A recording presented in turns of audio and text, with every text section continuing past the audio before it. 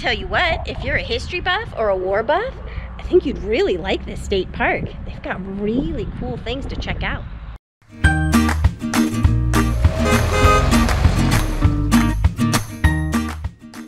Hey y'all, RoamTownGirl here, and guess where I am?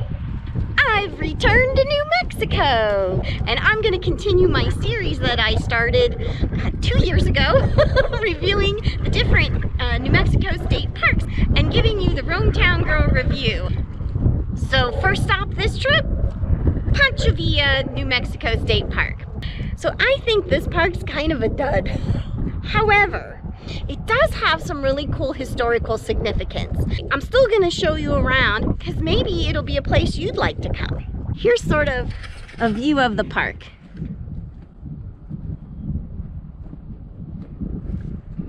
I bet you can already tell why I don't think it's very pretty here. It's just a whole lot of dead cactus and looking at other people's RVs out your window. Never a fan of that. Oh, and wait till I show you the view out my window.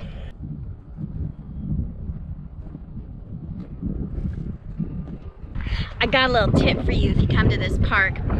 Avoid the mistake I made. There are 2 entrances, one right here to where the museum and the office is. Museum's closed, but I bet it's pretty cool. However, if you go just a little bit further down the road, that's where the entrance for the RVs are to come into the park. Not a big deal, but if it helps. Camping-wise, I'd say the park is divided into 3 basic camping areas. You come in the visitor center, so you've got this area where I am, or you go in the back. Got a hankering for restaurant food. You got Borderland Cafe and Irma's Mexican food right across the street. Here's the points of interest in the area. So we're all the way down here at Pancho, right by the Mexican border and the town of Columbus. There's Rockhound, which I really love that state park. Here's Deming, which is the hub. If you go over a little bit to Lordsburg, that's where I went to that Shakespearean ghost town. And then if you go up this way, there's Faywood Hot Springs, which I'll be going to and showing you. City of Rocks, which I've been to, and you can check out that video. And then there's a couple other ghost towns and ruins. And Las Cruces. We're going to be going over that way too. It's a good place to start. Kind of gives us a nice overview. So I'm standing here on Coots Hill. Coots Hill. This is the hill named after Captain Coots of the 13th Cavalry. This was a really important lookout for the soldiers during the Mexican Revolution. From this vantage point, Mexico can be seen a few miles to the south. Trying to see if you can see anything in there.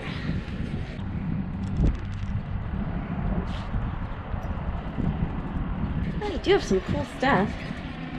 I guess if you're a history buff or a war buff, you'd find this park really interesting. They've got some cool stuff. Even I think so. And I could care less about history.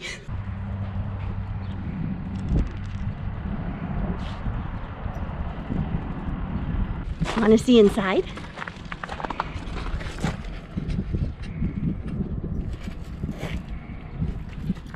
There's also a couple original buildings still standing. That's kind of cool to look at too. I need another adjective besides cool. Check this out.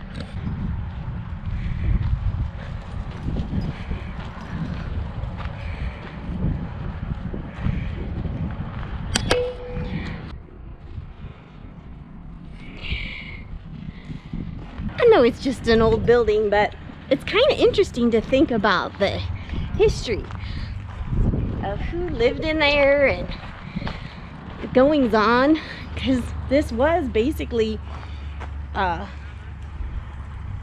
fort.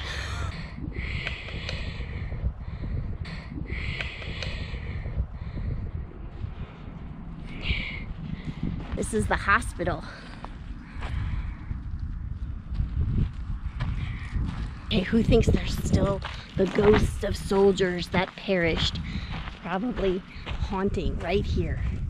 So where we're standing right now, this is the site of the last hostile action taken by foreign troops in the continental United States. Of course, led by General Pancho Villa, right? Hence the name of the state park. There's definitely dead people energy here. On March 9th, Pancho Villa raided Camp Furlong, where we are, and the nearby town of Columbus.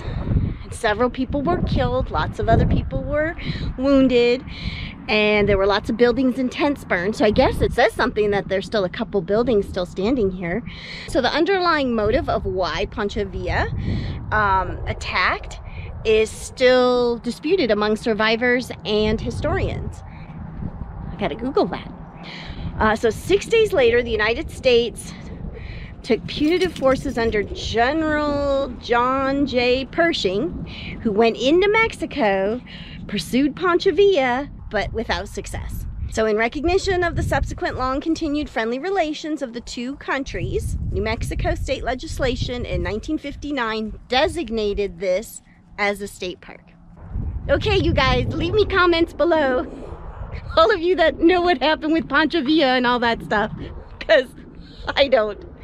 I just appreciate that I'm staying in a historical site. So I'm gonna take it all back. Okay, I gotta admit, I have a little bit more appreciation now of this place. Because what it doesn't have in a pretty environment, it makes up for in being a really cool historical site. I wonder what that is. I have to go look at that. Now I want to know what all these different things are. Now what in the dickens is that?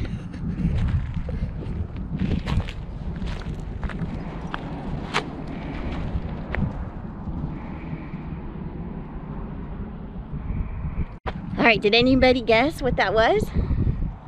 You ready? It's the first Jiffy Lube.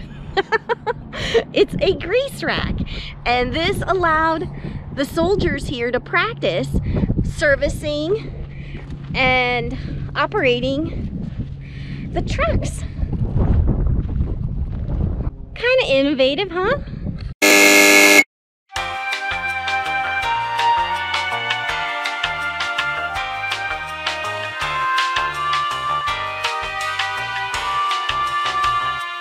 There's a lot of firsts that took place here in Columbus. On March 9th, 1916, when Pancho Villa raided Columbus, he set off a monumental chain of events. And that in 1916, then March 9th, the population here in Columbus was 436. 6 days later, 6 days mind you, the population went from 436 to over 10,000. Oh my God. In 6 days. Because of the troops? Because of the troops, yep. Wow. Because right along Highway 9 going east and west was a railroad. And then going north and south, Highway 11, there was also another railroad.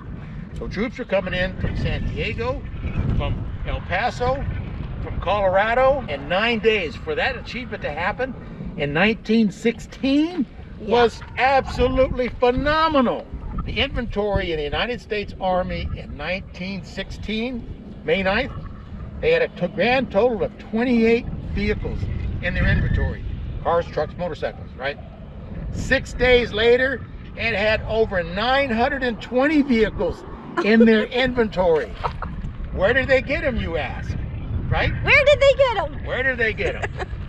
Given the terrain that's here, the United States Army realized that they needed the most robust trucks that they could find. Guess who had them? Who? The beer companies. You're kidding! Because the beer companies had to haul heavy loads.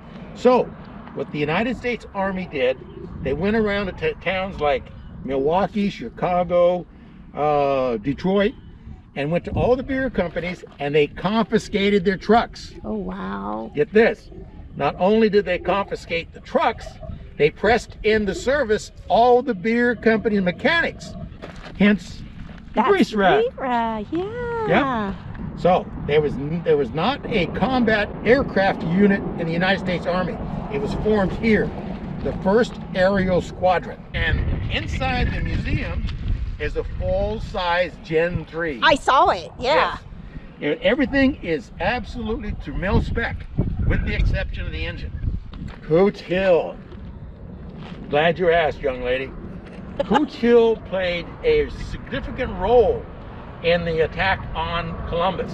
What happened was the commander at the time refused to believe that Pancho Villa was ever going to raid a military base. As you went up on top of the hill, I seen you up there, and if you look off to the southwest, and you can see Mexico, plain as day, right? He used Coots Hill as cover. From desert level up to the top of that hill, it's only 42 feet. That's it. But it has a commanding view.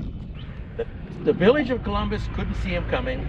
The camp, which was over there by the customs house, they couldn't see him coming. Headquarters building is right there, the Adobe building. They couldn't see him coming. So Pancho Villa comes up using Coots Hill as cover the morning of March 9th, about 4 o'clock in the morning.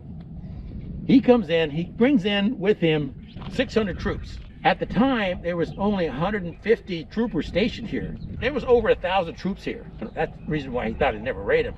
The commander did, he dispersed his forces. There was only 150 troops left in the camp. The rest were along the border doing nothing. Here comes Villa, morning of March 9th. Got the troops outnumbered here, 3-1. Easy pickings, right?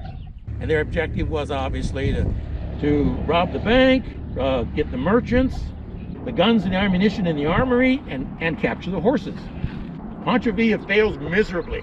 He does? He does. What? Yep, he does not succeed because of 2 individuals. Both were second lieutenants. One was a Lieutenant Lucas, and I forget the other individual's name. So anyways, just 2 lieutenants actually saved the Camp Pahrump and saved the town from being burnt to the ground. They alerted the 150 troops. The first time they ever used automatic weapons was right here in Columbus. You going downtown, there's a section right next to the Borderland Cafe, and you'll see an open vacant lot. And they got 3 of these machine guns online, and in that square block that's downtown, that was the killing field. Oh. Yep, that's the reason why they never built anything there. Villa went from over 600 men down to less than 100 in about 10 minutes. So he was not successful in raiding Columbus, but he did cause a lot of panic because the first time the United States had ever been invaded by a foreign entity was right here in Columbus. On March 16th, 1916, General Pershing jumped off into Mexico, right here in Columbus, headed south to catch Pancho Villa. With him was 10,000 men. Oh my God. Yes, 10,000 man army marched from here down 500 miles south. Never did capture him. People think that Pershing failed. He did not. Because he had, if you read his mission statement, it was twofold. Either kill or capture Pancho Villa and or disrupt his ability to ever attack the United States again. Pershing did that because Villa went from a 10,000 man army down to less than 300. Do they do any kind of anniversary or celebration? It's not an anniversary, it's commemoration. Okay. Over across the street in that building in the railroad house is a gazebo. And they commemorate the deaths of these 8 troopers that were killed here. What they do is they call roll. Oh. And they call roll of the eight troopers that were killed. And I'm Tyler, Corporal Tyler. And as they call Corporal Tyler's name, I gotta, yo, present. Do you think there's ghosts? Absolutely is. Tell me. So this is also a haunted campground? Well, sometimes, right around this time of year, because this is the windy season. The yuccas don't normally do it, but the yuccas start to sing and howl. Certain wind directions, they will start to howl. It's a pretty eerie sound. Ah. Yeah, the wind has to come out of the southwest. Believe it or not, the same direction Pancho Villa came in. Wow, now that is really cool. And what did they do at the customs house? Customs house is still there. Now the inside of the customs house is kind of neat. It's got a lot of the graphic stuff in there. This stop here, it's literally a 3-day stop. Have you been downtown Columbus? No. The entire village is designated as a national monument. So first day, check out the park. Park in the village. In the village. Okay. Second day, go down to Plumas. Is Plumas over the border? Yeah, that's Mexico. Okay, so cross over to Mexico for the day and check that out. And Okay. go have lunch there, Sure. have a beer. Yep. Yep. So that's day number 2. Okay. day number 3, you're recuperating from day number 2. So it's Fel, right? Fel. F-E-L. Right. All right, so when you guys come, hopefully Fel will still be here. Yeah. And he can give you the tour that we can't do now because of, you know, the cocoa bug. So what do you think? You're going to put Pancho Villa on your itinerary when you visit New Mexico? I think if you do, you'll be glad you did. An extra little bonus tip, especially if you're like me and you don't travel with a tow, everything right around here is walkable. There is so much to see, and it's part of this particular state park. And I thought that was really, really cool. If you've enjoyed this video, you can let me know by giving me a thumbs up and leaving a comment below. And if you want to see more videos like this, then be sure to hit that bell notification, and that way you'll know the next time I post another video. Okay, I gotta go in and pack up so we can go off to the next park. See you next time.